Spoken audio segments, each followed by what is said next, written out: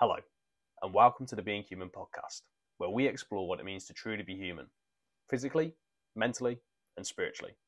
We upload an episode of this podcast every single week, so hit that subscribe or follow button. You do not want to miss any of these episodes. On this episode of the podcast, I sat down with Olivier Leger, or Ollie, as he is better known to us. Ollie is an artist, and in particular a marine wildlife artist. Ollie paints pieces of art that are big in scale but incredibly detailed in their nature. The work is incredibly intricate and went into the process of that, of course, how he actually got into painting, how he hasn't actually been painting for that long, how his work before that was all really primarily drawing based. He talked about where the interest and passion for marine wildlife came into play, and how he got into diving, where he's been in the world to dive and see marine wildlife. We talked a lot about the issues that marine wildlife faces, that our planet faces, and how we combat them. Ollie definitely had some brilliant insights. And he talked about how he's not just an artist, but he is a communicator, and how he attempts to communicate messages about marine wildlife, about the protection of our planet into his art, and really use art as a medium to educate and inspire people to really act and think about how they live their life and the impact of their lifestyle. He was also very kind to bring some of his work with him, as well as some homemade ginger juice that he made, which absolutely blew my head off, but was incredibly tasty. So if you're just listening to this episode, I'd recommend that you'd go over to the YouTube video as well, so you can actually see the work that he brought with him. I hope you enjoy and find value in this conversation. If you do, please be sure to hit that subscribe button, hit that follow button, hit that 5 stars, whatever the mechanisms are. Thank you for watching, thank you for listening, and thank you for supporting Being Human. First of all, I want to thank you for making a house a home, so to speak. You've brought me this lovely, explain to us what exactly this is. Is it pure ginger juice? Yeah, that's it. Yeah, so this is pure ginger juice. I make it because I don't drink any alcohol, and quite often a lot of non-alcoholic drinks are just full of sugar, and I don't really get on board with that too much. So I made this alternative, and this is the milder version. Okay. It depends on the easing me in gently. Yeah, that's it. Well, it's only because the root ginger that you need for the stronger version isn't actually available at the moment. Okay. But yeah, with the stronger root ginger, it'll blow your brains out. It's really strong. Yeah, let's give it a taste test. Yeah, well, cheers. Yeah, cheers.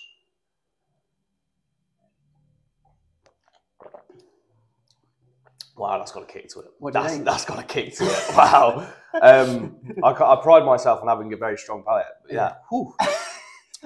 Yeah. You don't have to drink it all if it's too much. I realise that. Yeah, no, I like it. I feel like it will clear me out as well, because I'm still combating the virus that will not be named. Yeah. Yeah. So hopefully this will help clear out my sinuses. But yeah, thank you for that. And as well, tell us about this piece of art that you've brought with you today. Yeah, so firstly, just before we get into things, just want to say thanks for inviting me on your podcast. Oh, you're welcome. I really appreciate it. Thank you for coming on. Yeah, no, I think it's a great opportunity to talk with you. I've been dead excited about it since you mentioned it, so I'm pleased to be here. Yeah, likewise. Likewise, man. The pleasure's mine. Fan of the podcast, so when you ask that me, means a lot, man. That means a lot. To think that this podcast has fans is something that's a bit like surreal. But yeah, I've had a few people come up to me and say that, so I really appreciate it. Yeah, no worries, mate. Yeah. And so this piece here, this is it's got a long story behind it, really, to be honest. I'm an ocean wildlife artist, so everything I draw. Yeah. Maybe we should start before we get into the specific piece that you brought with you, because I was going to ask you that actually to start with. Kind of, if you will, define for us what you do. How would you describe it? Because obviously you're an artist and marine. I don't know if marine biologist is the correct term, but I know you actively go out on dives as well. Yeah. To kind of collect inspiration and material for your art. So yeah, if you could tell us, please, in your words, what exactly it is you do. Yeah, so I'm definitely an artist. I try and look at the natural world and draw inspiration from that, literally. To begin with, that would look like maybe drawing certain animals. But one of the things that I find most interesting is how interconnected everything is. One ecosystem will have so many effects on another ecosystem, and when you drill down into it, it's an infinite amount of detail. So that's one of the things I find fascinating, and so I want to illustrate the interconnectedness of that life, which is probably why I like my drawings are so detailed. So I use my drawings to try and illustrate the interconnectedness of life and the marine world. That started off really with a love of marine biology, but I'm not a marine biologist at all. I'm certainly like a layman. I love it. I'm always inspired by it, and I like to learn more and more and more. But I have no qualifications as a marine biologist. I did my degree in fine art, so there's no marine biology involved there. But the more I learned, like the more inspired I was, and I felt compelled basically to go out diving and to see it for myself, to feel like what it's like to be in the ocean. So I did my diving qualifications, and I started diving. Luckily enough, like different places around the world, I've been super fortunate. And from those experiences, I try and use that as inspiration to illustrate the marine environment more realistically, I suppose. So yeah, that's kind of where I've started. I'd say now one of the things that I've changed my classification as artist, although I am, to rethinking how I'm an artist and trying to think of it being more of as a communicator than as actually being an artist. So I'm trying to communicate thoughts and ideas through images and paintings, and perhaps through communication in other formats, like so talking with you or holding exhibitions. And that's how I've reframed myself. So I'd say I'm an artist, but also / communicator. And that's a very new tangent for me, being a communicator. But that's how I like to see it. So that takes a lot of practice, and I'm learning how to do that effectively. So that's the roundabout way that I would describe what it is that I actually do. Of course, like diving, there's so much to that. And the ocean, there's so much to that too. Yeah. Why the ocean? That's it. I wanted to ask you. Yeah, and when did you kind of discover that you had such an interest in the oceans, in marine biology, and what I was going to ask was, have you always kind of been an artist from a young age? Were you always drawn to being an artist, and is that the same with oceanography? Were you always drawn to the oceans as well? Yeah. So as an artist, I certainly was an artist. I was creative from a young age, as encouraged by my mum, who was always telling me to put, if I was bored, she's like, well, read a book or draw. And so I'd always end up drawing. My brother, he's an artist as well. So he's an older brother, and I always looked up to him. And so whenever he was being creative, I was like, oh, well, I can do something too and be creative as well. And more than that, I think that being an artist is like a thought process. A lot of people might be, like a novelist, for example, will use words to try and process their own thoughts and feelings. I can't really do that effectively. I feel like the best way for me to process my thoughts and feelings is to illustrate them. That's the best way I can see it. I've often thought that art would be an amazing therapy for some people if they haven't tried it before. I've just always done art, so it was like a natural go-to for me, and I've found that it's always been really inspirational just to try and put my thoughts and feelings down onto paper.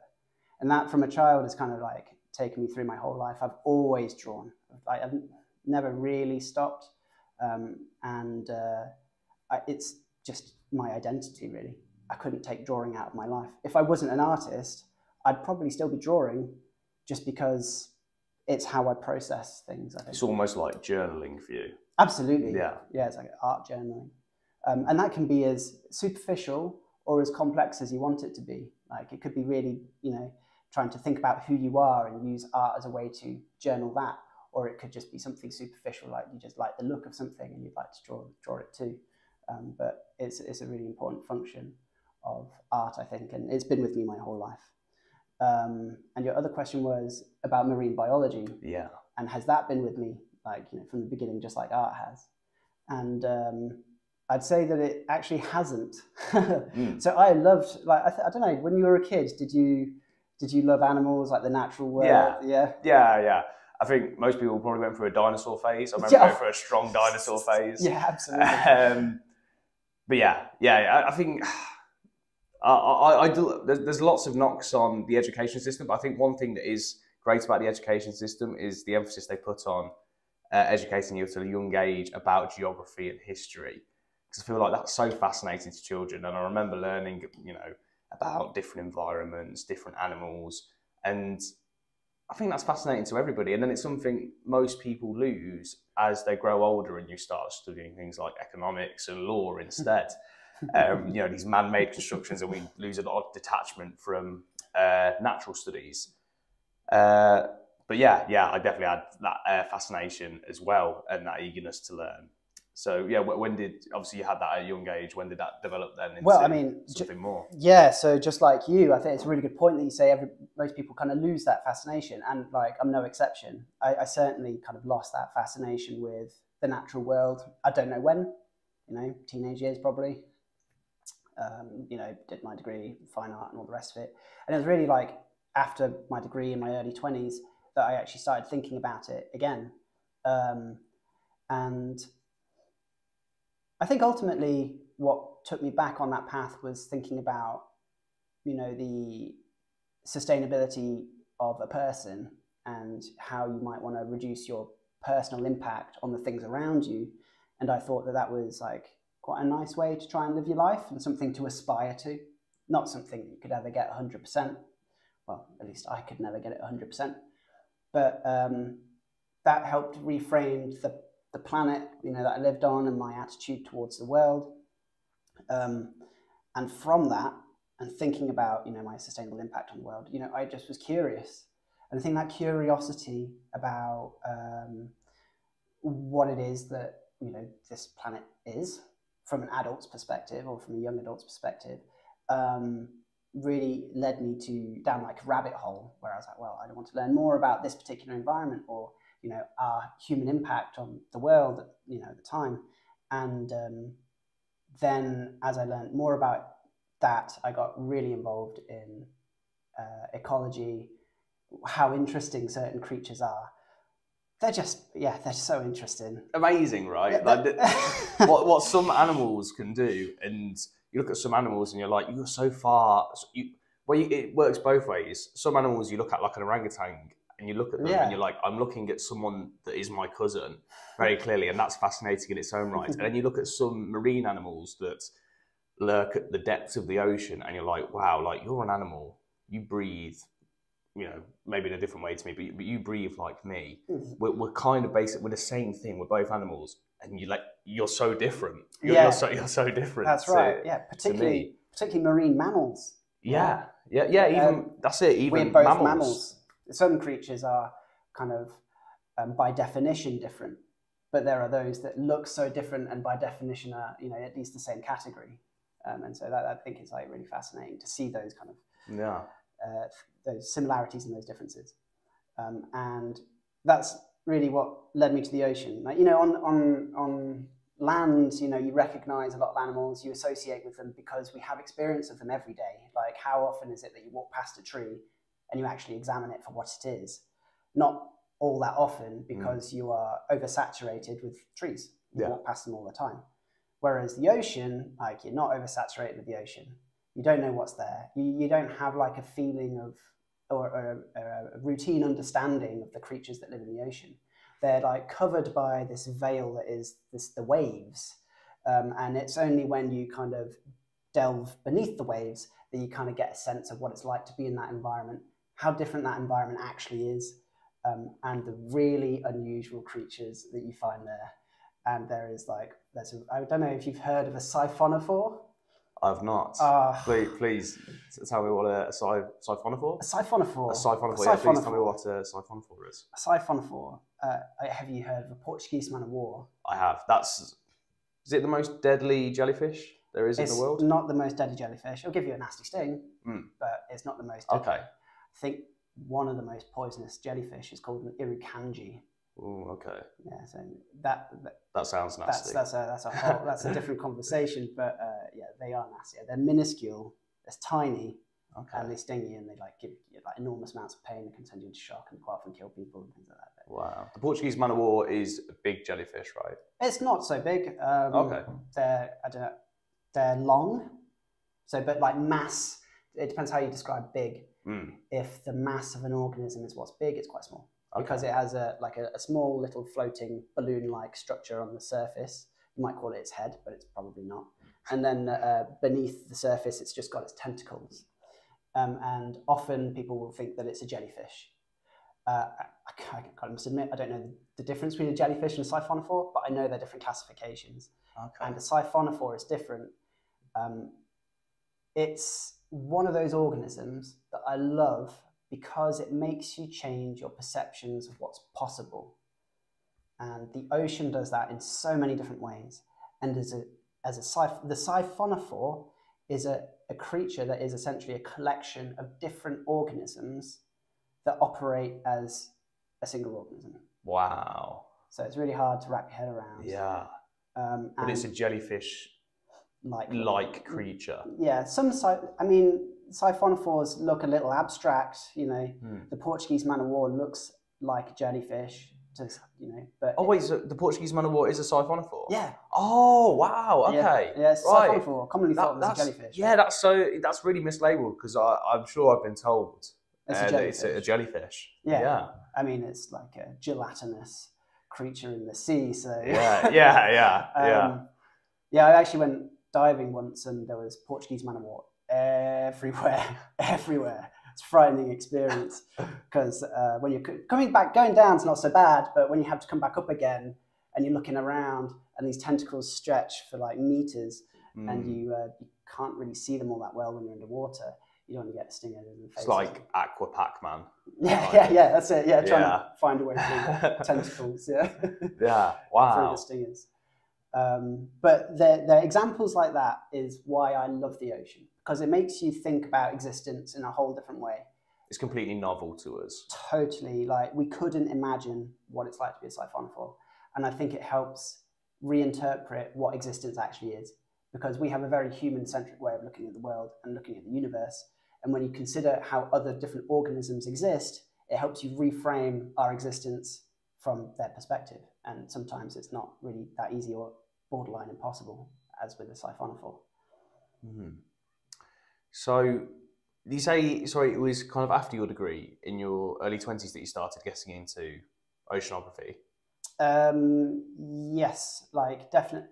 After my degree, I was thinking about like, how do I do art, post university, because the university degree took a bit of the fun out of the art, although I did some off the wall things at university a little bit. And I was just trying to reimagine what that was. And that looked like basically drawing what you're interested in. And I was having, as everyone does in their early 20s, have an existential crisis. Yeah. I'm glad it wasn't just me then. No, it's everyone. And part of that was thinking about myself and my impact on the world. And that's what led me to the natural world and ultimately to the ocean. Yeah. Yeah, and you very quickly acquired your diver's license and started going out there and getting very practically involved? Quite quickly, actually, to be fair. Like, let's say I actually started being an artist in 2013. I got my PADI in 2014. What's a PADI? Oh, sorry, a PADI is a qualification for diving. Okay. Yeah, it's just, there's two different kinds. That's just the one I did. Like a standard diving qualification. Yeah, basically. Yeah. It certifies you to dive to like 18 meters or something. Okay. And most good diving is down to 18 meters. You don't really need to go much further than that, but yeah. Yeah. And then I properly started diving a few years after that. I should have started immediately, but it took me a few years to actually kind of take that on. And where were you going when you first started? Are there places in this country where you're able to see kind of very vibrant marine life in the way that you are in more tropical parts? Because when we think about, or when I think about marine biology anyway, I think of the Great Barrier Reef, places like that, very tropical places where you have all these wonderful, colourful fish. And you tend to think of the oceans in England as very dull, grey masses that are probably just full of trout or something. So I've probably got the wrong fish there. I just expose myself as a complete non-fisherman. But yeah, are there places in the UK where you can dive and see some, kind of more vibrant wildlife? Yeah, for sure. Like, I haven't done an awful lot of diving in the UK. I've only done diving like quarries, so I've not seen any of the wildlife. But I know for a fact that there are, and that I've not been and gone and done it is a separate thing. It's quite cold in the UK, and that's always what's kind of put me off a little bit. But I think moving forward, I'll certainly be doing it more because I want to. There's a few ecosystems I'd like exposure from, and that's where I'm heading soon, hopefully. Okay, that's cool. They've got kelp forests, for example, which will have seals in them. I know we've got orca whales around the UK. There's sharks around the UK, basking sharks and blue sharks. I don't know if they mean much to you. Basking sharks are enormous sharks that are filter feeders. Okay. And blue sharks are these kind of more traditional looking sharks, but they're really interesting. And we have these around the UK shores? Yeah. Wow. Yeah, Whereabouts in the UK? Up in Scotland? Or? Yeah, in Scotland you'll have, is it Scotland? You'll have basking sharks and orca whales for sure. And then I think you can see basking sharks on the south coast actually. I'm not an expert in the marine environment around the UK. But yeah, that's something I'm looking to do a lot more of. I think it's that common thing. You look for the adventure away from your doorstep. Yes. And actually, you don't realise how much adventures there's to be had where you actually are. Yeah, that's very true. That's very true in terms of everything in life. We think to have an adventure, we have to go off to some distant land, but there's lots of adventures to be had kind of right here in your own head where you are right now. Absolutely. Yeah. So is it just diving in quarries, that you've done, or have you gone overseas to do diving expeditions? Yeah, that's right. So in the UK, just in quarries, but I've done dive expeditions outside of the UK as well.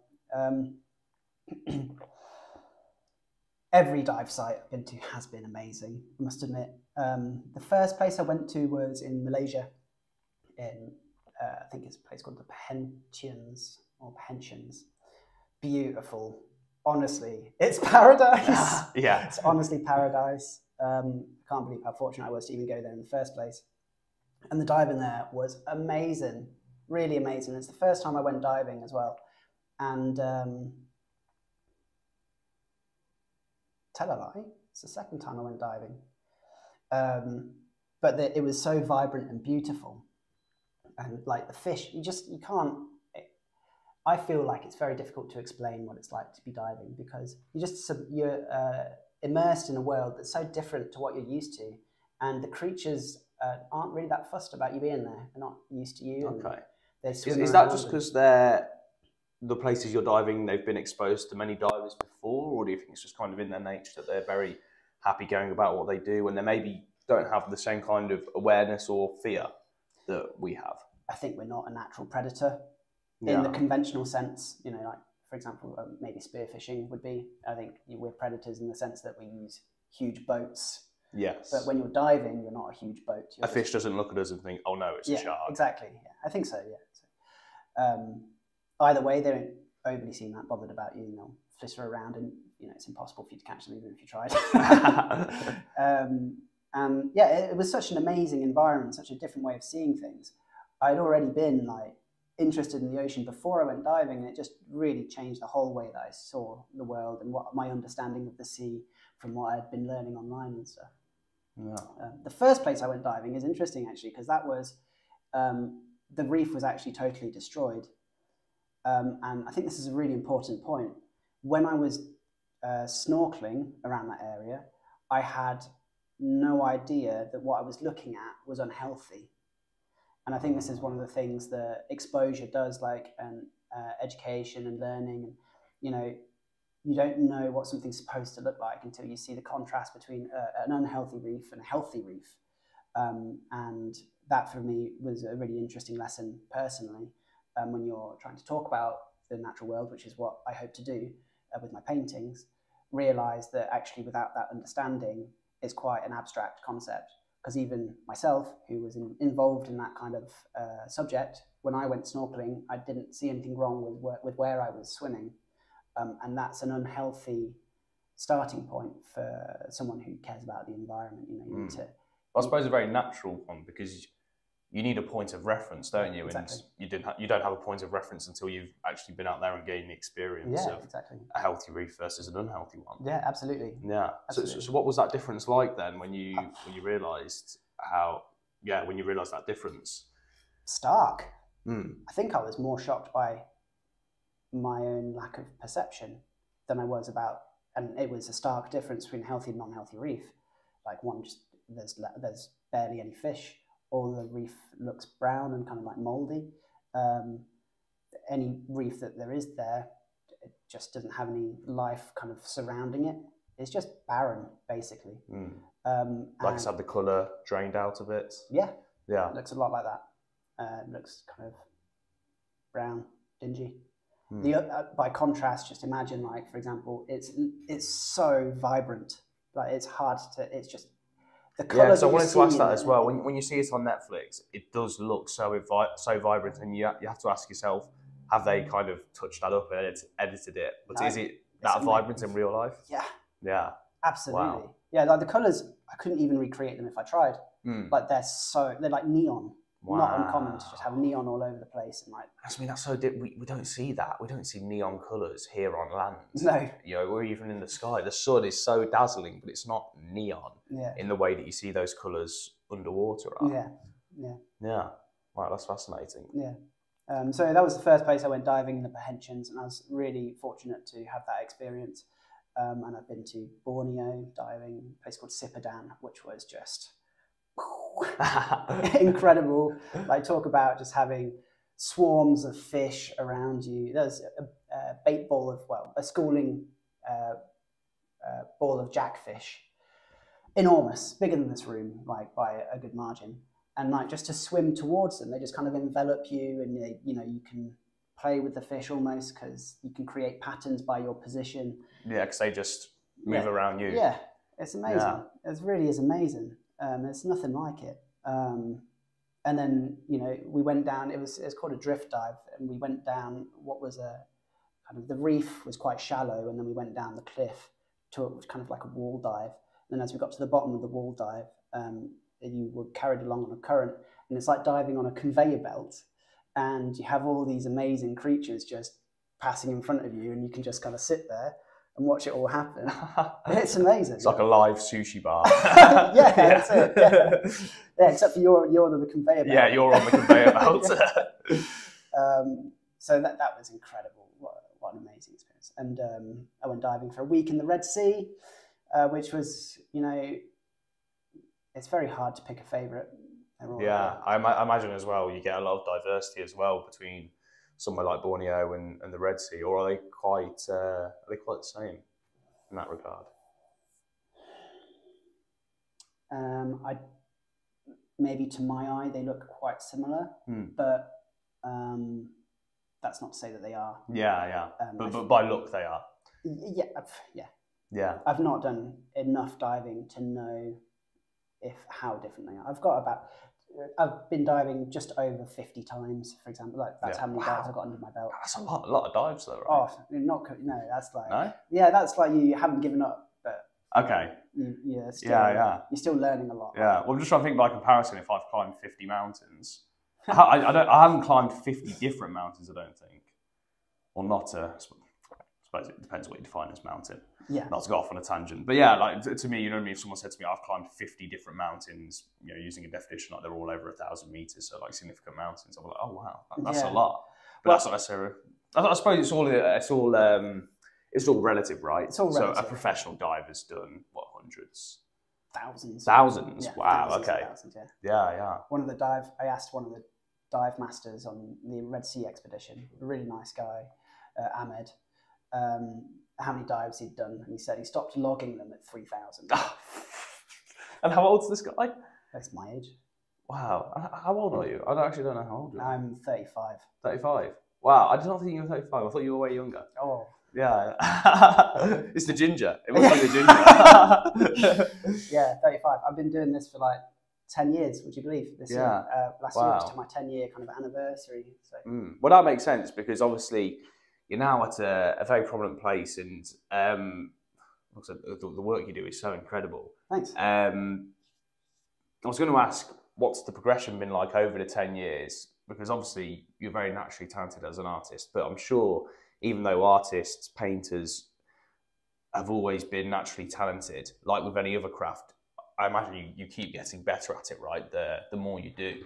So I was going to ask what that process was like, but as well, I wanted to ask as well, kind of tailing off of you getting into diving, then how long it was before the bulk of your work as an artist became the oceans and marine life. What were you painting before that? Actually, really early on, focused on marine life. Yeah. And that's why it was kind of weird for me to go diving for the first time, because it was something that I'd been studying for literally years. Yeah. So you'd already started painting marine life. Yeah. Since 2014, let's say, I've been painting marine life for like 3 years. And then by 2017, I think maybe it was 2017, I did my first dive. So it's 3 years of like studying the subject and not having actual proper exposure to it. So it was really it was a profound experience for me, I think. Wow. Okay. And then I imagine,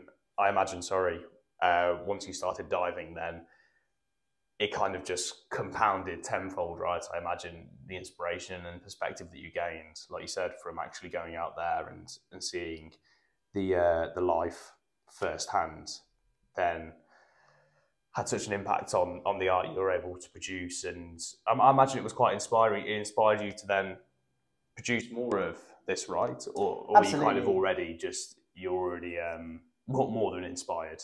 Certainly solidified my interest. It didn't put me off. I was just, it clarified to me that this was in fact what I love and what I find interesting. And I can't remember your question. Yeah, sorry, I asked you 3 different questions at the same time. That's okay. So I suppose that answers the question of then when you actually started painting marine life and how diving influenced that. But my other question was, over the past 10 years, the progression of your work, do you feel it is a case of you actively kind of improve your technique as an artist, or is it more so your technique has been formed in your fine arts degree, say, and then from that point on, you're kind of just discovering what subjects bring out the best in you, if you know what I mean? Yeah, I understand, yeah. It's definitely learn by doing, without a doubt. The fine art degree was fun in a lot of ways, but I wouldn't say that I learned a lot of skills whilst I was there. Okay. So that was very much when I started drawing and painting. Right now, let's actually try. Try and do this. So was fine arts more about the study of art rather than the practice of creating art? Yes, it was about the study of art and what can art be, and pushing those boundaries. And there's value to that. I think it helps you as a communicator, because you can try and get someone to engage in a subject in different ways, not just painting and drawing. I would criticize it to say, though, that painting and drawing does take a lot of practice. And so if you don't spend 3 years practicing those skills, you don't necessarily have that as an option to fall back on when you want to try and use those skills to communicate ideas in the most conventional sense. So when I started after my degree, not feeling overly confident with the skills that I had developed, I felt like I basically had to fall back on what I already had before my degree, which was just my natural ability to try and draw things. I don't think I was ever really the best drawer. I don't think I'm the best painter. I never have. I think the scope for improvement is massive. And so over those 10 years, you'd really try and level up. And it's a conscious decision for me that with every painting, I really give it my all. It takes so much energy. By the time I've finished a painting, I'm exhausted. Doesn't matter what the painting is, I'm tired. I can imagine. If they're smaller, it's manageable. But this sort of size, which is a small painting for me, takes it out of me. And I started with drawing fine liner pens. I've got some here I can show you, actually, since we're talking about this process. So literally, let's see if this is a good one. Sometimes these are a bit knackered. This is a knackered one, but it's about that fine. Yeah. Do you mind if I... that won't work, but you can try one that does work. Just to get an idea of that will probably work. how fine this is for my meat-fisted Yeah. hands. Yeah, wow. So that's very fine. Yeah, so, super, And super, obviously, super. it's got to be right for this kind of work. Yeah. So I started drawing in fine line and pen out of pure random chance. Just completely arbitrarily. Totally arbitrary. My mum came back from town. She gave me a bunch of fine liner pens that she'd randomly bought from a shop. She said, "Here, Ollie, I bought you some pens to draw with." And she gave them to me, and I was like, I don't want to draw a pen. And I tried it, and I was like, you know what? This is pretty good. She was right. Yeah, this is pretty good. Like, because I was drawing with pencil, and you'd always have to sharpen your pencils, and I was always trying to get that fine point. But this, like, you can just get so much detail. And I think that's where I got involved in the detail. Just the medium that I'd been given and I decided to try out was just so, I don't know, it was compelling in the sense that you could always add something else. And I was trying to build complicated drawings with fine line pens to begin with. And these drawings get quite big. So like I'd spend 6 months making a drawing sometimes. They're enormous pictures. Or if it's something more like, this sort of size, it take me about 4 weeks to draw, something like that. Yeah. Is that when you say draw, is that all of it from start to finish? Yeah, thereabouts. Yeah. And how many hours a day are you working on a piece like this? It can get pretty intense. It depends piece by piece, and obviously as I've developed over the years, my strategy has changed quite a lot. When I started, it was very much just start, no outline, no nothing, just see where you end up. And obviously that very spontaneous. Very, very, very spontaneous, and that can be faster to some degree because you don't have to plan things ahead of time, and your compositions are less complicated. But as time has progressed, I've really tried to make more intricate plans, develop more specific ideas about what it is I want to communicate. And so, a day might be waking up at 5 or 6 in the morning sometimes. When I wake up at 5 in the morning, it's a bit early for me. I end up lying down in my studio for 15 minutes. Yeah. And then working till sometimes till as long as it takes, like sometimes 10. Wow. At night. Yeah, so that's a long day. That is a long day. They're the long days. Yeah. I try and do 9 till 5 because I think a work-life balance is really healthy and it keeps your motivation. You have to be sustainable. But if you get into the flow of it, right, I imagine you just don't want to stop. There's just so much to do. Like you don't want to stop sometimes. Like you have the goals that you want to achieve. But also, when you look at the size of the drawing that you're trying to do, you realistically have to finish it at some point. Yeah. So you either do it now or you do it tomorrow. And so, like, I try and get as much in as possible. And so, yeah, generally speaking, they're very long days. And, like, I will work 7 days a week, sometimes 14 days, a whole month straight, just on a picture, if I can. And that's something I'm trying to rebalance now, because I think it is difficult, but I also crave it as well. So we'll see how that goes. These days, the process is different. So I started off with drawing, talking about the evolution of where I've come from to now. I'm using like inks. Excuse me. So these kind of basically inks. If you want to, actually, you want to try them out, you can. I haven't got a palette actually, but you can see what it's like. You can just you can paint on paper. I don't actually paint on paper, but. And do you make mistakes? Because obviously the benefit of pencil is you can you rub it out, or is that what's the word I'm looking for? Sacrilege in the artistic community? No, rubbing out is part of drawing. It's sacrilege in learning to draw. There's a difference. Okay. You can't rub out because ultimately you end up drawing the same line again. It's a weird drawing technique. If you're going to draw something, you draw it quickly with lines. If you feel like the line is incorrect, draw the new line. Then later, if you've got it right, you can rub out the bad lines. Yeah, because I see artists do that sometimes. You'll see them, kind of do a fine line and then kind of do another line next to it, and then kind of reinforce that one more heavily rather than rubbing out the initial one. Here, just paint a bit with that. Just on the paper here, you can paint whatever you want. I'm going to do a complete injustice to marine life and do my depiction of a fish. Yeah, go on. A fish, you got more ambitious than that. Try a turtle. Turtle? Oh my goodness. Well, here's my quick attempt at a fish. So I went from drawing with fine liner pens to painting. Yeah. With very little expertise in painting. Like I think I've done like maybe a handful of paintings in my life. And in 2022, I decided to make a switch from drawing into painting. And am I right in saying painting seems like it's much harder, right? Especially with the kind of work that you do, because it's very intricate. And like you demonstrated with the fine line pens, they are very precise by nature. With a brush, it's much more difficult to get that accuracy, right? I would say so. I'm just kind of articulating what I'm experiencing now. This seems to try and, like I said, I'm absolutely butchering this turtle. To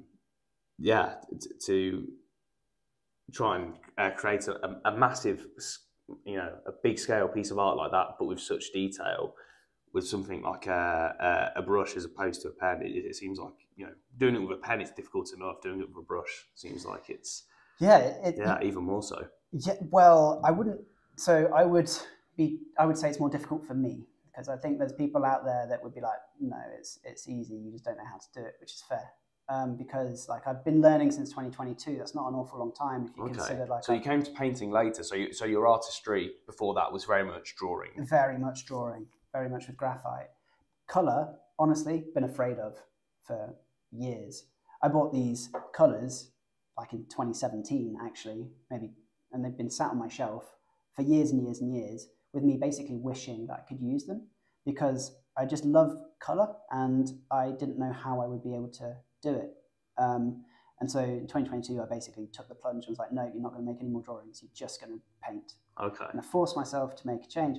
And this is my job. This is my basically career. Yeah. So it was scary for me to make that switch, because at the end of the day, I had to finish a painting and it needed to sell, as well as it, do the things that I wanted it to do. Mm. So, and sorry to interrupt, but was that so? After your degree, did you kind of just go straight into making art your full-time career, or was that a process? Did you kind of have to do it on the side alongside other jobs before it took off? I was quite lucky. I worked in retail for a couple of years, and like I said at the beginning, I draw. That's just the way that I think. That's how I process information. So I submitted some of my drawings to a competition, and I won the competition. I got some money, and I was like, oh, cool, maybe there's something to this. So I started selling artwork here and there, and I did some art fairs, some craft shows, some low-key ones. Did well there. I won another competition. I was like, wow, it's brilliant. I'm making a better living doing this than I was before. So I carried on, and I was doing what I loved. And I then started doing some art fairs, some big art fairs in London, which is an art fair is like, have you ever been to a trade show at all? Yeah. White walls everywhere, with loads of different artists, hundreds of artists, and people come through and they talk to you and you engage with them about your artwork, and you're there to make a living as well, so hopefully they buy some stuff. And that's really where the ball started rolling, when I started doing bigger art fairs for me, and got some commissions, did some commissions, and got into what it is to actually be a working artist. And then I imagine as well, with social media becoming more than just kind of people posting about their daily life, but becoming a platform for people to help propel their careers, I imagine that just helped you be able to market your art and market your services even more so, right? Absolutely. Actually, really early on, I just used to give prints away for free, because I just thought it'd be a nice thing to do. So I'd make a drawing and then just I'll share this, and I'd send you one in the post. I remember I had to send out 900 prints one time, and mostly around the UK, thankfully. Yeah. That was pretty expensive, but it was something that I really like, just sharing art just with people. If they like my drawings, it's no harm for me just to send them something. It's kind of fun. It's nice. It's a nice thing to do. Yeah. And that's actually, I kind of started using social media like that and realized that there was, you know, something to it, and started using it more to try and promote my art and talk about, you know, what I love about marine life and, you know, how interesting these creatures are.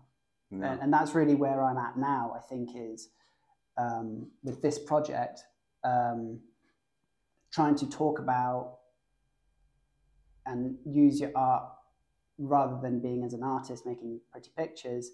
On top of that, is it possible to use your art to communicate messages, and on top of that, possibly get people to be inspired, maybe make a change, relate to the ocean more, think about the ocean in a different way, maybe think about their impact on the world, and that's really where I am at the moment.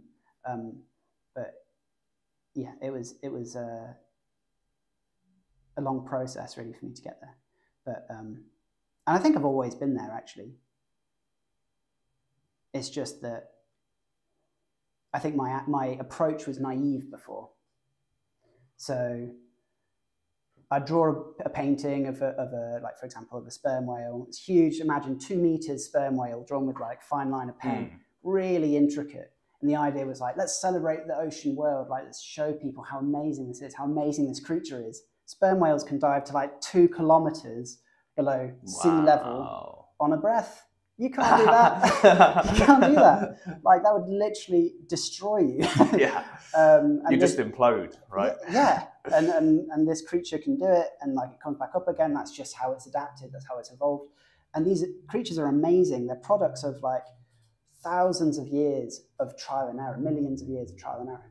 And these are things that we can see, that we can study. We're fortunate enough to have them in the planet. And like I was like, if I can celebrate these creatures, if I can show how amazing this environment is, maybe people will care more about it and hopefully want to protect it, right? Yeah. But I don't think that's true, actually. I think that's naive. I think, like, although it's good intention, ultimately, if you don't talk about certain issues, the person isn't aware that they exist.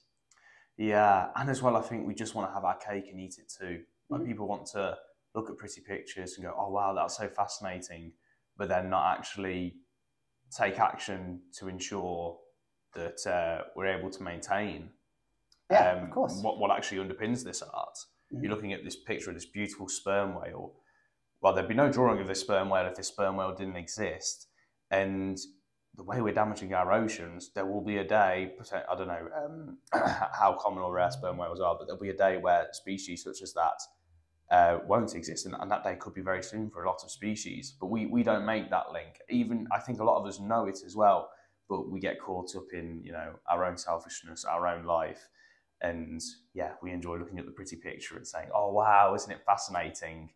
And we don't want to face the reality that, hey, look, we're actually taking this away, and we actually have it within our power to not take it away, to preserve it, so we can continue to be inspired by its beauty and by the works of art that are produced from the thing itself. So I think that is part of it as well. It might be quite a cynical perspective, but I do think part of it is, as humans, we do just want to have our cake and eat it as well. I don't think it's cynical. I think it's personally, I think it's reasonable as well. You know, people have busy lives. They see, basically, they experience what's around them, and it's very difficult to engage with a subject that is actually abstract, like the ocean, because it doesn't relate to you every single day. Like, you don't experience it. And I don't think people should be too harsh on themselves for not feeling like they're changing the world, like, you know, either because they've looked at a painting and gone, oh, that is beautiful, or oh, maybe they've got the message, it's like, maybe I should do something about it, or not. Like, I think it's a natural process. We've gotten to this point because we are efficient creatures. We know how to use technology to, like, fish more fish, provide more food for a growing population, consume products because we engineer things. And that's ultimately just naturally what we do. There's nothing wrong with it. But I think it is important to try and balance that if you can. And I'm not about to, oops, sorry. That's all right. I'm not. Yeah. I'm not about to. Not about to stand on a soapbox and tell anybody how to live their lives. Like, I make all sorts of mistakes. Like, I'm not perfect. Like, I make all sorts of errors. Life is imperfect. That's the reality. What you're aiming for isn't perfection. You're trying to hit like just better, middle ground. Yeah. You know, it can Progress. Can you improve? If you're interested in improving, you know, maybe try. Like, it doesn't take all that much. You know, you could do it in all sorts of ways, depending on how far down that line you already are. I slip up all the time, you know, like, it's not a static thing. I think it's a constant battle.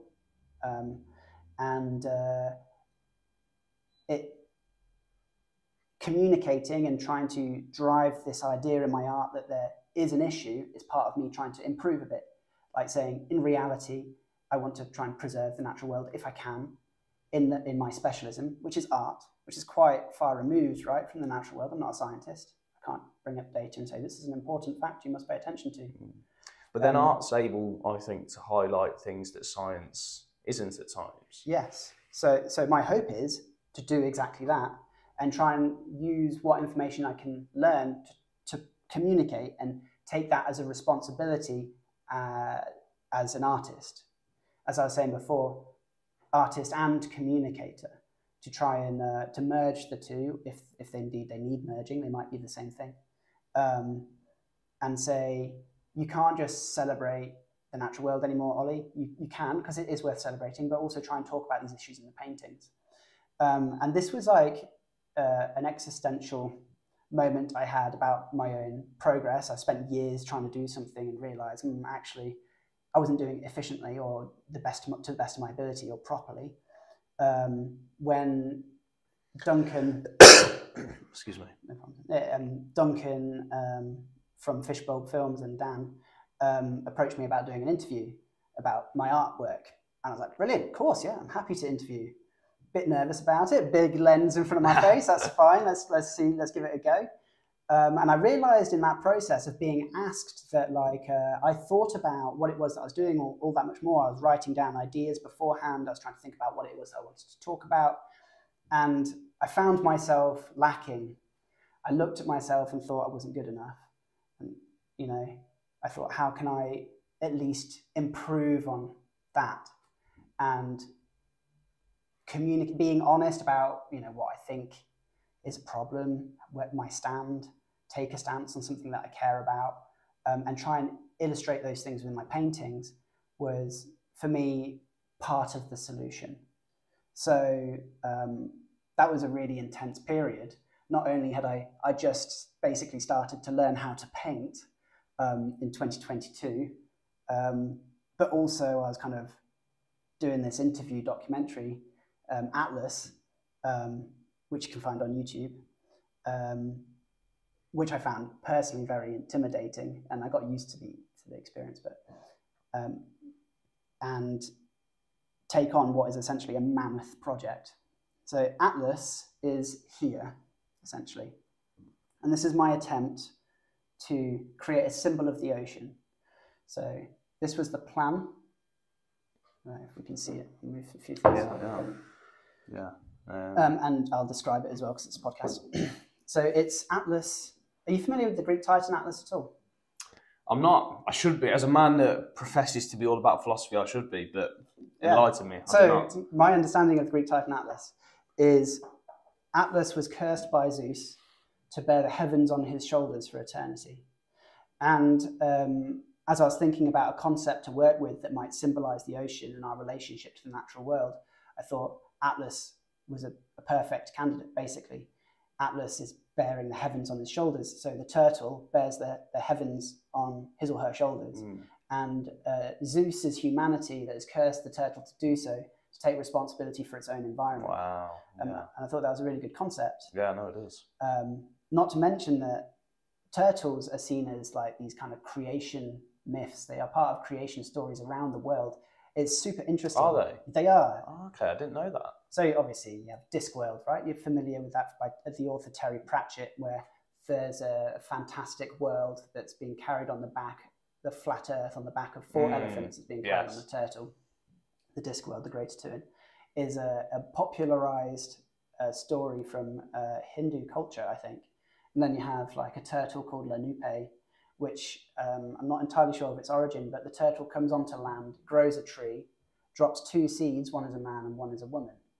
And there's a Chinese story of creation that's based around a turtle as well, where I can't fully remember it. The turtle, for some reason, I think gets its legs cut off. Yeah. And then it holds up the heavens. So it's turtle legs that hold up the heavens. Okay. Really unusual. Yeah. But they recur around the world. And I need to do more research on it, so more accurate. But I found that the world turtle, the turtle, and Atlas all merge into one pretty powerful symbol, where I could recreate a contemporary world turtle called Atlas that reflects the world today in all of its marvels, because the ocean, as we've been talking about, is an amazing place, but also try and address some of the issues that it faces today because of climate change, overconsumption of overfishing, and human impact and the destruction of natural habitats, and challenge myself to say, can I do it? Can I do enough research to understand the subject in a nuanced fashion so I can communicate these issues and not be hyperbolic if it's not necessary, but actually realistic? Tread the line between that humans actually need technological development to make our lives better, and fighting against that is unrealistic. So not saying, you just needlessly destroy environments. Environments get destroyed for a reason, and that's because humans require the minerals, maybe, that exist there to make our lives better. So find that line between being an environmentalist, where these environments are very precious, like, they've evolved, they're the outcome of millions of years of evolution and thousands of years of like localized development, I guess. Like if you destroy an ecosystem, it can come back. And these precious environments are getting destroyed. Like, they're basically unique gemstones that you could never replace. So how do you balance human development with the natural environment and present that human condition as an environmental painting within the concept of Atlas? And so Atlas, this turtle, this draft here was the plan I made to kind of try and get a good sense of what composition I was going to create. Probably takes me a couple of days to make a plan. And then the painting itself was 4 weeks work, whilst also being interviewed and stuff like that. So it's symbolic of, the reason I brought this painting along is because it's symbolic of a personal change within me to try and be better, basically, do a better job of communicating the issues, and really try and talk about the ocean in a way that I haven't before. That's all? Yeah, go on. I feel like it's reinvigorating me. See if I can do a better job. But yeah, you're much better at pouring it than me. Yeah, thank you. I'll top myself up whilst I say it.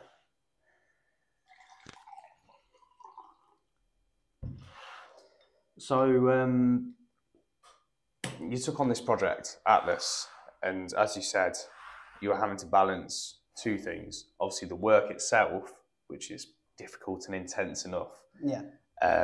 Anyway, but then also as well the kind of social element of it, of having to market it's not the right word, having to present the art and explain the social reason behind it, and like you said, explain the issues, and let's go into that. I think obviously we kind of all know the issue in large. Like I said, obviously we're not all marine biologists and environmental scientists, but we know there's obviously some people dispute this, but I feel like we know that humans are polluting the earth, and that this is having a massive impact on climate change.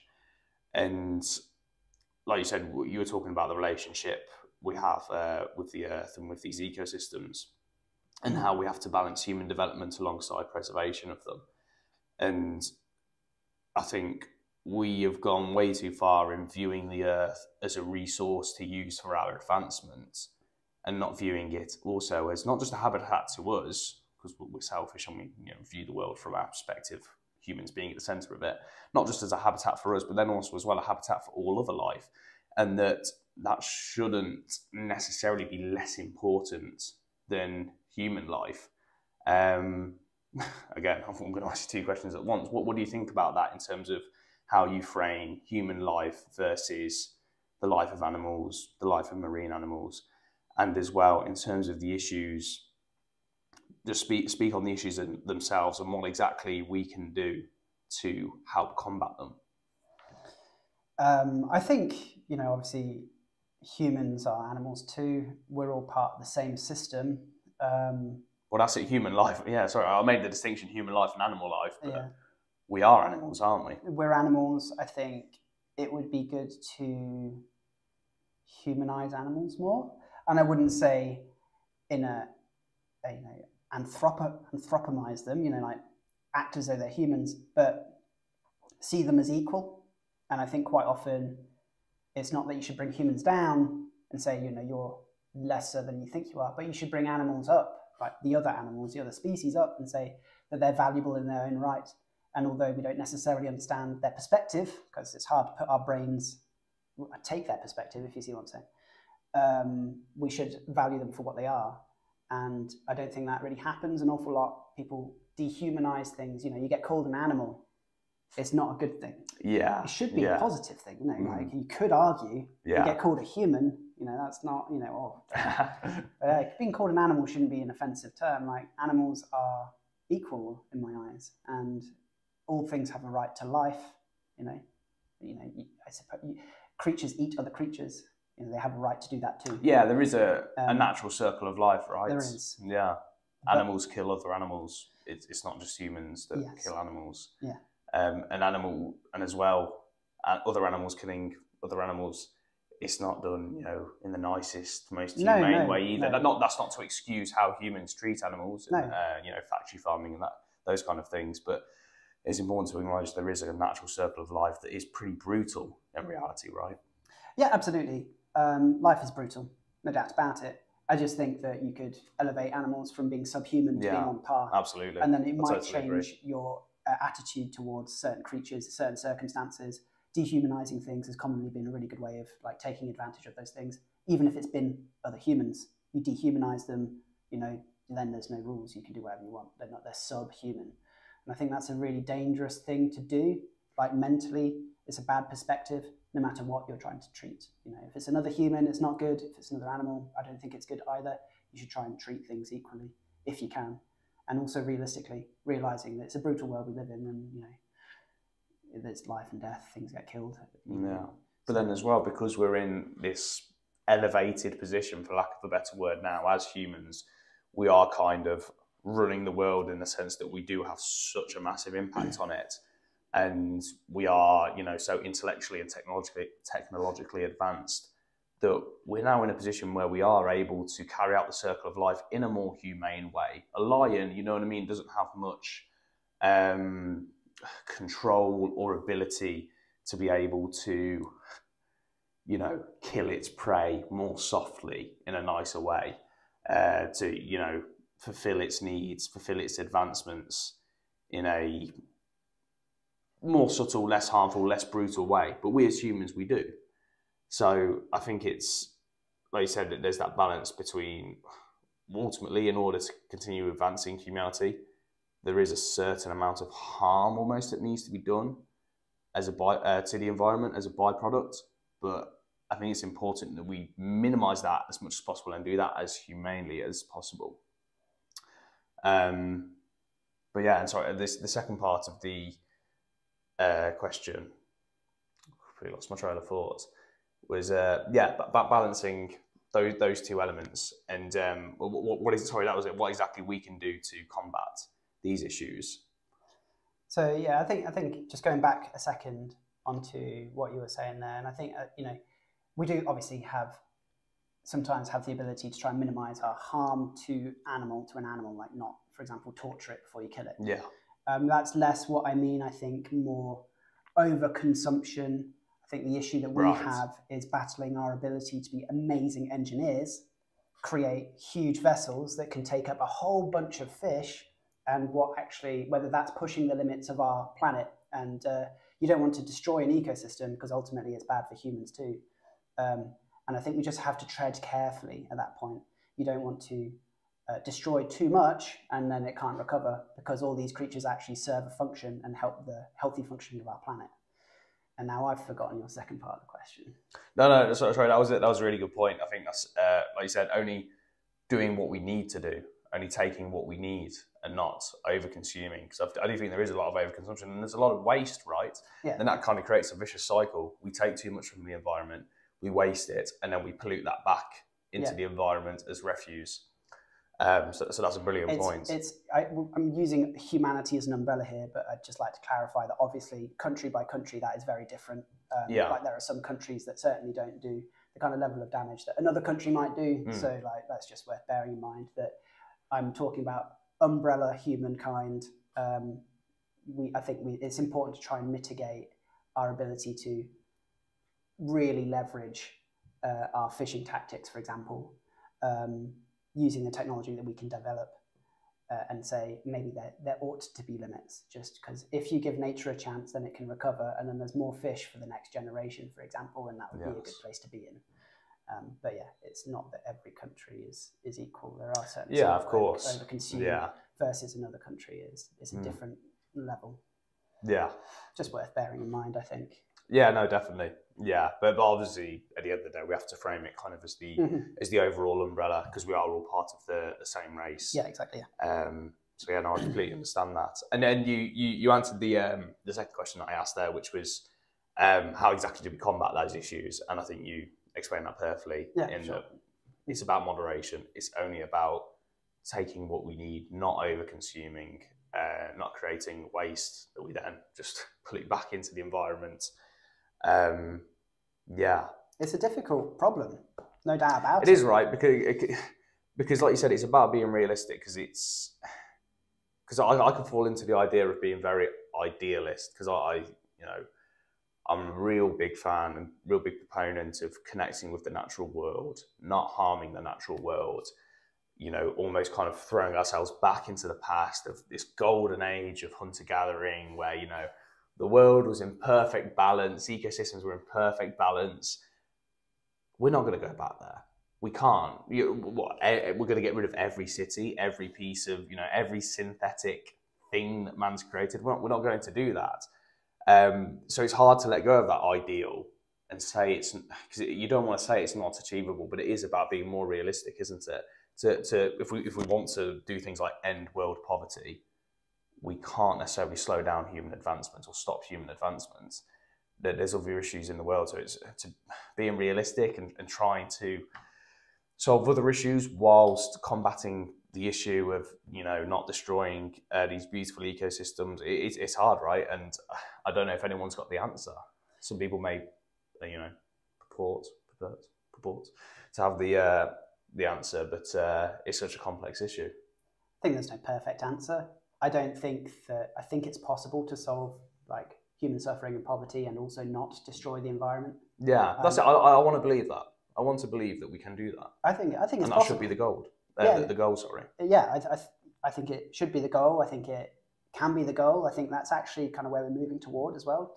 I think it's clear that people are concerned about the environment a lot more. It's in the news, people are talking about it. When I first started painting like this sort of thing 10 years ago, certainly wasn't as common to like have an environmental stance on things. Whereas these days, like certainly it's a lot more normal, and that's good. And change takes a bit of time, but when change happens, I think it happens faster than you think. Yeah. And but you've seen that change. You've seen that change over the past 10 years. Socially. Yeah. Socially, for That's sure. That's good. That's encouraging. Yeah. And I have been pessimistic, with regards to policy change and, technological change. But I think that's just lack of exposure and lack of understanding, actually not being part of that conversation, not being at the table. Obviously, I'm an artist. I learn from field work, going out diving, trying to learn from scientists and things like that. But again, then I think a lot can be learned from that, because I then think you're able to, as you said, you're a communicator, not just, I think an artist is a communicator, and through art you're able to communicate things in ways that an economist, an environmental scientist standing at the World Economic Forum wouldn't be able to convey in a way to people. So I think what you're doing is really important, and it's probably able to help capture people's goodwill and consciousness in ways that other mediums aren't. I hope so. One thing, art is quite unique in the sense that you're creating images, and an image has an impact immediately, even though you might not be able to consume the whole image at once. So like some of my paintings are very complicated, like there are loads of details, you can dive into it. But unlike a book, it's almost showing you its entire, all the script is right in front of you on one piece of paper. You can't get the big picture of a book by just kind of like picking it up and going, flipping through it. You can look at it, even though, like you said, you don't look at all the details in the painting right away, it automatically gives you an image, an impression, just from looking at it. Yeah, absolutely. And I think that's where I've realised that's where the power of what it is that I do lies. If art is powerful, it's a powerful tool because imagery is a powerful thing. And if you can leverage your ability to create images, you can hopefully affect change. And that's my mission, basically, trying to affect change with this project. And this is a 4-week painting, but the actual project itself is a multi-year painting. I've been working on it for 6 months so far. I wish I had it here to show you. It's just so enormous. Yeah. I'd need a Luton. How big is it? It's 2 square meters thereabouts. 2 square meters. So if I was to reach up standing, it'd be about that tall. And when do you envisage finishing this? Well, last year I said this year, and this year I'm saying next year. So I started planning it, as I said, in 2022, and that planning process involved these 2 paintings and another behind me. I can pop it up just to show you. No, please, by all means. This is, put that there, around this sort of section here, basically. So imagine that section of this painting behind there at scale. So when this whole turtle is at scale, it's this large. Yeah. And this was another part of the process of planning this painting, where I enlarged a certain section, imagined what it'd be like when you're painting it 2 square meters, to see what that would be like to tackle and how that changes the process.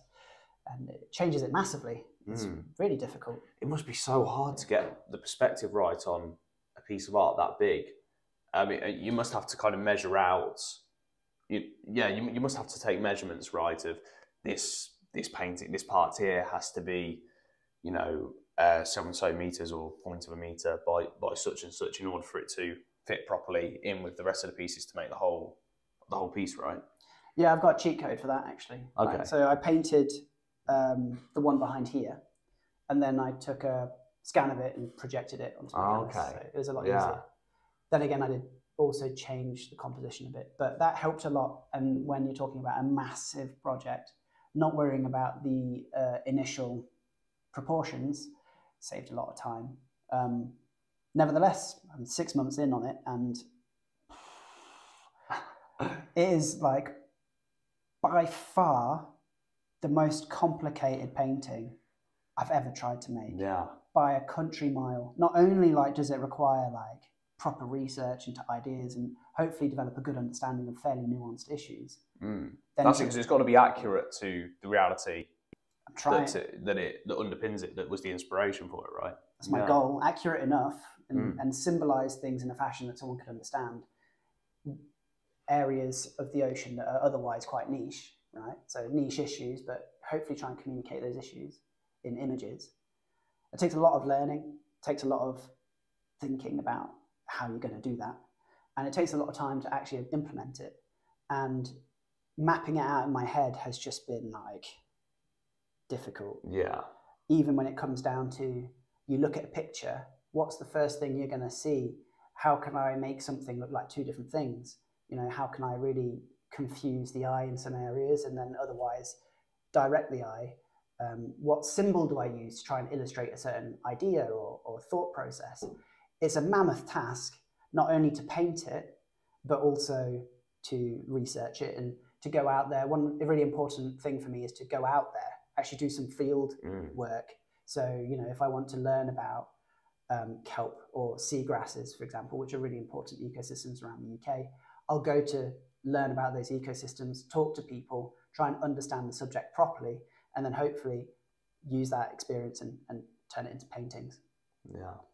So just to clarify, the massive overall project of Atlas that, like you said, is going to take you probably into next year, potentially beyond, is that Atlas, and the finished product is going to be the enlarged 2 meter by 2 meter version of that, and it's a matter of kind of blowing up each section of it and going and creating a bigger, more detailed piece of it to then fit them all together to create that image.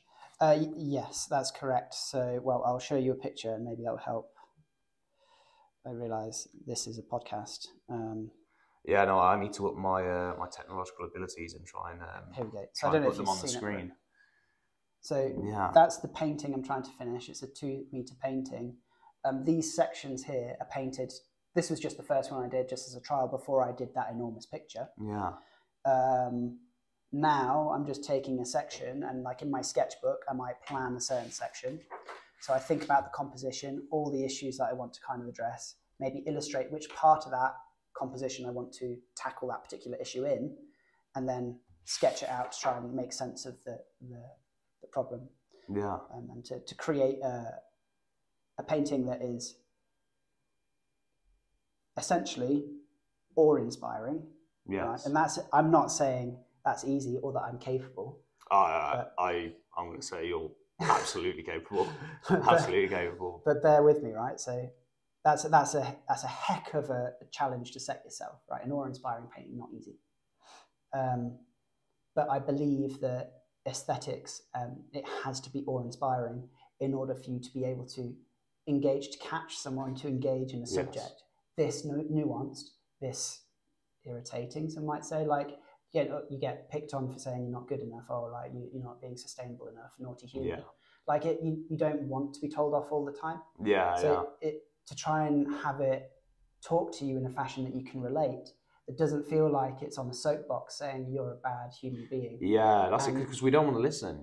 We don't want to hear those things, even when they're completely true. Well, so yeah, they are true. They are true in part, and also I think though, like everybody's a hypocrite. Like, so you can't point down at someone and say you're the problem, because you can look at yourself and you find a problem there too. Yeah. So this painting for me really needs to be huge, impressive, and able to engage with someone in a fashion that's next level to any other painting that I've tried to make. And I mean, it's not disappointing. I never thought it'd be this intense, honestly. I had no idea that it would be this difficult, but it is by far and away the most difficult thing I've ever challenged myself to do, hands down. And I feel good about it. Yeah, that's great. That's great. It's good to challenge yourself, and like I have the privilege of being an artist, and so I feel like it's my responsibility to push the envelope, to give it everything I've got every time, and on top of that, take responsibility for the subject I'm talking about, and do justice to the ocean, and really try and be a fair communicator of my subject.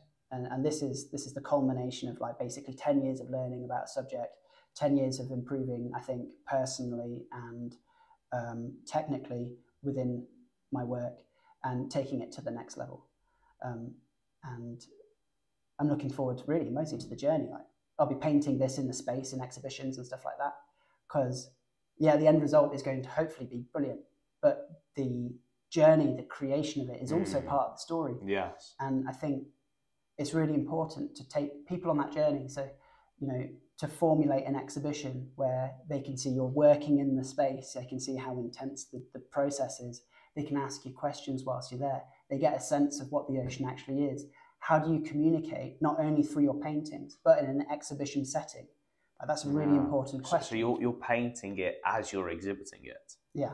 Yeah, wow. I really like that. And I think that's a brilliant way of, again, being able to convey that message the best you can to people. Because obviously the finished product is awe-inspiring. But again, people can be naive. People can see a finished product and yes, be inspired by it, but then they don't appreciate, they don't know how much went into that. And if people are actually able to see on a day-to-day basis, see you at the beginning of it, see you at the middle point of it, they're able to see what a monumental piece of work this is and how much work has gone into it. And I think that only serves to inspire people more and convey the message even stronger. I think so. You know, like, one of the things I thought was, you know, how do you take authority to talk about a certain subject? How do you feel like you can share your opinion and that people think that you're worth listening to? But I think everybody shares similar thoughts and feelings and approaches to life. And so just trying to articulate those things using images as a painting is worthwhile. And I think people would appreciate the perspective. And so I'm really looking forward to basically putting it on exhibition and painting it in the space and just getting people's reaction, because, you know, and hearing their perspective, because it's always so important and helpful for me to hear. And yeah, I really can't wait. And the exhibition really is just as much part of the process as the painting is itself. Yes.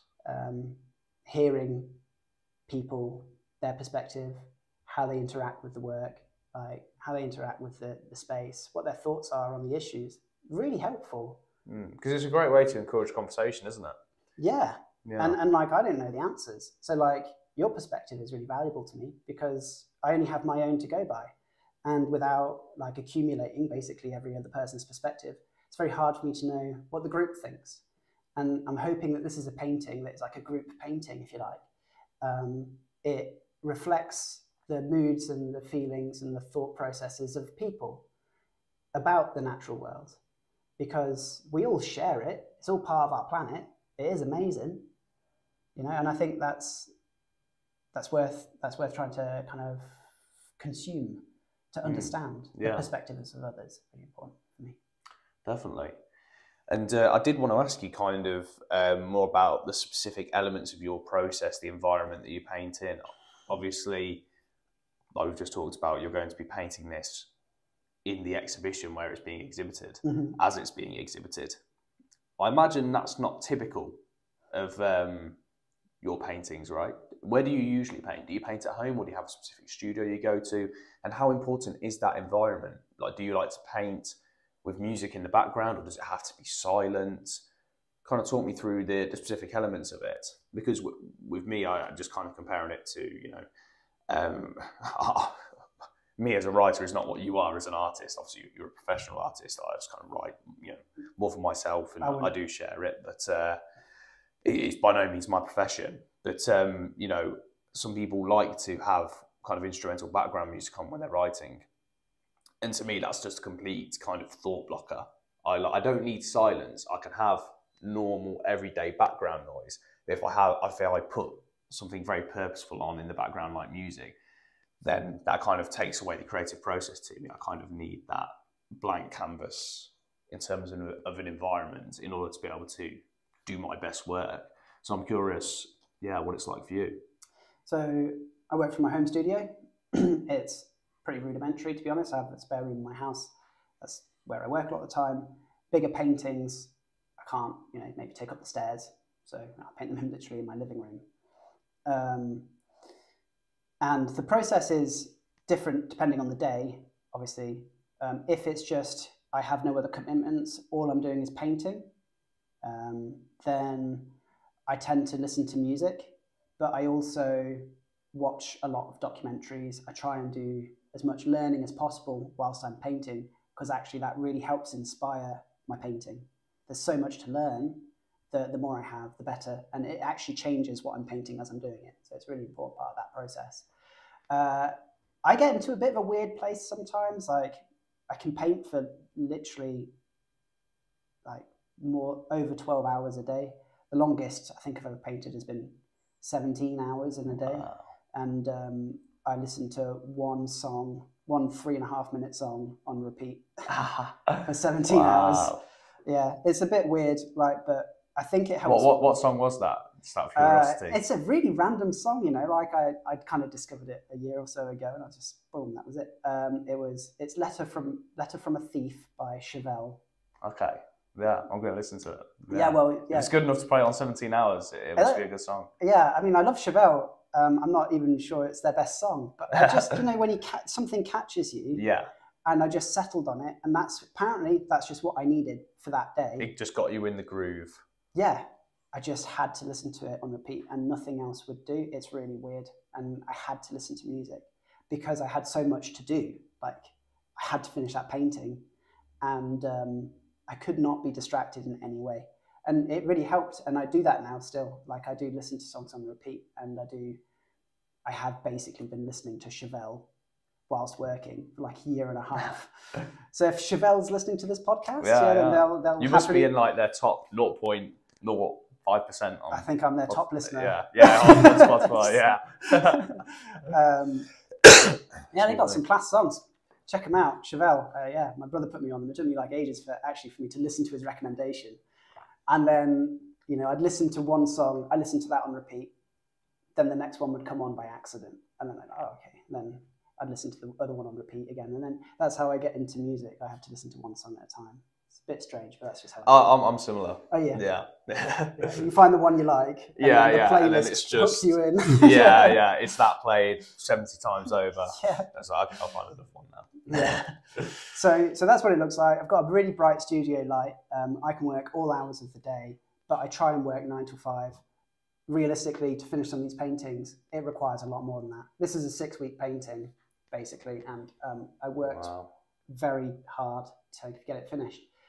Not necessarily because it's like my best work or anything like that, but I just couldn't get it right. Basically, this sea fan, I painted that 4 times over. And it was like banging my head against a brick wall. It was really tricky. So how do you repaint it, if you decide you want to paint it again? So this is painted on gesso, which is kind of chalk white paint, basically. It's what the base is. This is gesso. Okay. Sanded down nice and smooth. So if you wanted to erase that, you just sand it with sandpaper. And you can... It almost feels like a very, what's the word? Almost like a mix of wood and plastic. It feels like to me. It's like a very clean, fine, finished wood. Very, very fine. Yeah. This is probably too fine, actually. But yeah, that's the kind of the technical elements of preparing your surface before you paint, which I've been learning whilst doing this project. I didn't know really squat about painting, to be quite honest. And I'm still learning. Like the painting I'm doing at the moment, I'm like, I feel like I've unlocked something. I'm like, this is how you paint. Like, I've been doing it wrong for the last year and a half or whatever. And that's an exciting part of the process. And what I think is interesting from an from an artistic personal perspective about this project is that by the time I'll finish it, I'll probably be a much better painter than when I started, because I started without really knowing how to paint. So I'll be curious to see the bits that I did first and think, looks a bit shoddy now, and compared to the stuff you do later on. So so I can't remember what we were talking about that. Just the process, the process in the studio. So I actually love it. The more time I have in a week to paint, I really like that feeling of giving it your all. And with some of my drawings in the past where it's taken me 6 months, I felt like a zombie after it's been finished, because I literally gave it everything I had. Like, every evening in the week, you're drawing. You're getting this super tunnel visioned frame of mind where it's very difficult to let your mind be flexible. And that's been challenged recently for me, because having to do research, having to interpret things in different ways, you can't be as tunnel visioned. Like, I have to be able to break away and do other things. And that must be very difficult, right? Because it's so intricate, it's so intense that you almost need that tunnel vision. And once you're in that tunnel vision, it's not easy, but it's easier to stay in it. But then having to pull yourself back out of that to, like you said, do your research and then get back into that. That must be very difficult. Yeah, it is difficult. The research, it's less difficult to flip-flop from research to painting. But there might be other things like exhibiting, for example, that's quite difficult to switch from, because it's a whole different skill set really to exhibit. And then you go straight back into the studio, you go, right, where's my motivation? Where's that laser focus that I had before?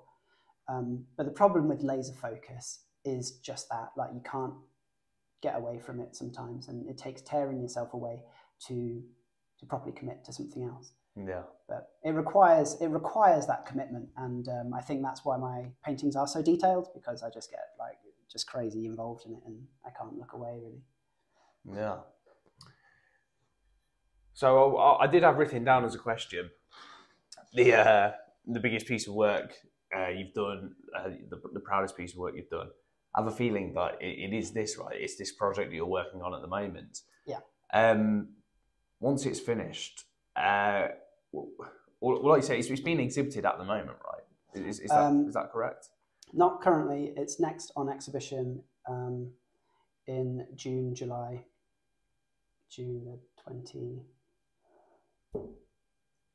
24th, I'm going to say, to kind of mid-July, end of June, mid-July, let's just say, at the LCB Depot in Leicester. Yeah, that's what I was going to ask. Where is it going to be exhibited so people can come along and see it? Yeah, absolutely. So it's going to be at the LCB Depot. And alongside that show, I'll have like artifacts like this. Can you figure out what that is? I'm guessing this is pollution that's made its way into the sea. Is that right? Yeah, it is. Yeah, it's made its way into a turtle as well. So really, that's plastic that's been recovered from the stomach of a turtle. Wow. And I think it just serves as a good artifact to have in the space. Yeah. To try and make issues a little less tangible. A little more tangible, a little less abstract. Yeah, because that's had a bit. Holding this in my hand and you're asking me what it is. I'm looking at it. I'm like, well, this looks like garbage. Yeah. I'm guessing it's from the sea, and then you're telling me it's from the stomach of a turtle. Yeah. Yeah, that has much more of an impact than telling me, garbage is found in stomachs of turtles. Yeah, factoids. I mean, they're good, they're interesting, but artifacts are more powerful. And part of my challenge as well is to try and gather up some artifacts, including this sort of thing, and put them part of the exhibition. So it's not really about my paintings. The idea is it's about the ocean, and my challenge is how do I make my exhibition about the ocean, so when you walk in you feel like you're immersed by the sea, and the good things about it as well as the issues that we face. Yeah, so the painting, it is, as you said, a vehicle for this discussion to communicate to people the issues and what we need to do about them. Yeah, that's right, yeah. And that next exhibition will be end of June, to July.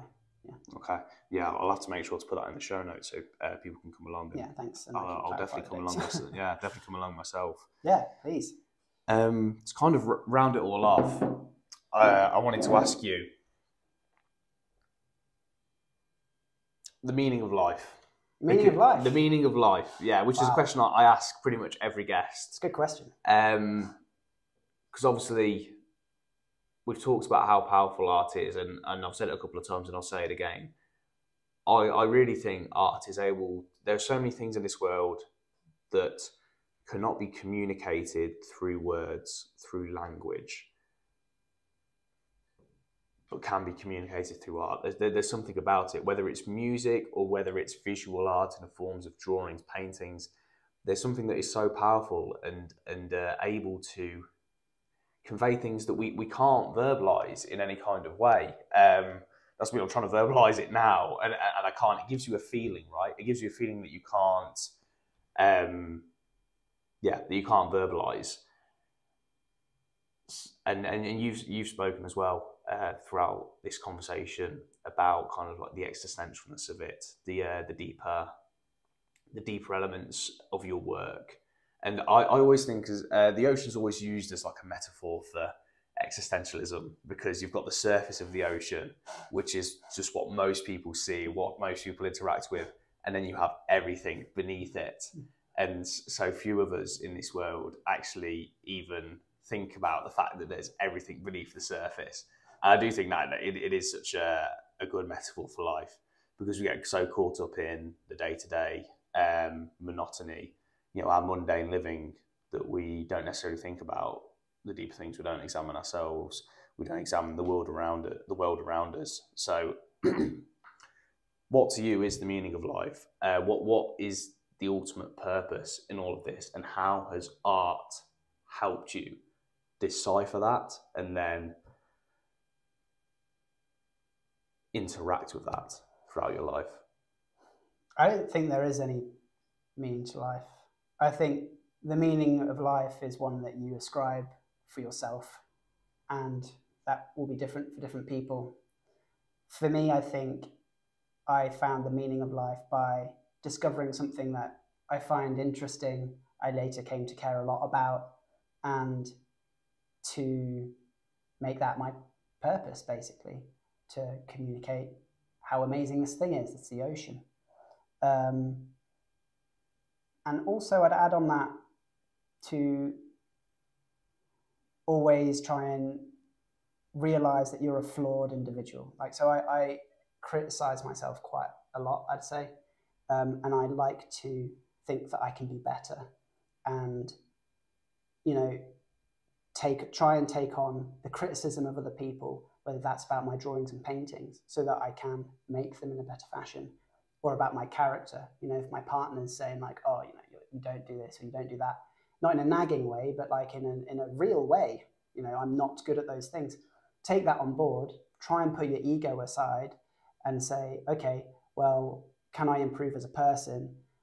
Because the perspectives of other people are valid, and I can maybe improve personally and professionally if I take all those criticisms on board and actually try and change for the better.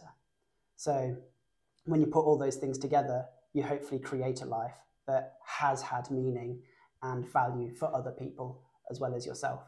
And that's probably how I would summarize my attitude towards life. That's brilliant. Thank you, Ollie. I'm going to take a lot away from our conversation today, both in terms of the work you're doing and the tangible issues, but then as well, kind of like the philosophy, for lack of a better word, that you've woven into it and how it applies to life and how we can all be better and do better for ourselves, for the people around us, and for ultimately this world that we live in. So yeah, thank you. Thank you, and thanks for inviting me on the podcast. I really appreciate it. It's absolutely my pleasure. If your followers want to find me on where can people find you? On Instagram, you can Olivier_Leger is my Instagram account, and that's where you'll find like a lot of my kind of progress on this painting in particular. So if you want to see what we've been talking about, it'll be there. I also have a YouTube channel where I try and make videos about all my paintings and things like that to explain. And is that where the Atlas documentary is? Is that on your YouTube channel? And the Atlas documentary is on YouTube as well. So that's me going through my little existential crisis. So if you want to watch that, you're more welcome. I'm definitely going to. Yeah, they did a really great job at Fishbowl Films. So thanks to them as well. That's brilliant. Thanks, Ollie. Cheers, Aaron. Really appreciate it. Cheers.